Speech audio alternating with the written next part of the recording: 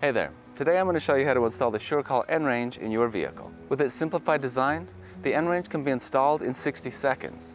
Because of this, it's easy to transfer between vehicles and simple to store in your glove box when you're not using it.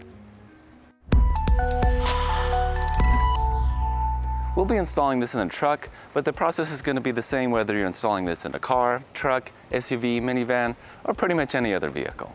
So to start off, we're going to install the N-Range antenna. It has 5 powerful magnets on the bottom here that will attach it to any metal surface and keep it really secure.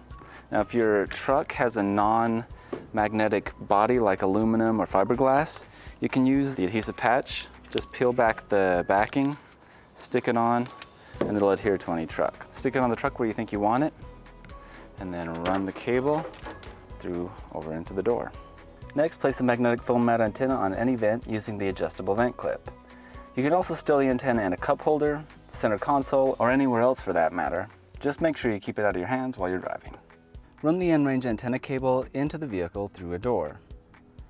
Run the 2 cables towards each other and connect the 2 together. We suggest running these under the seats and floor mats to hide the cables.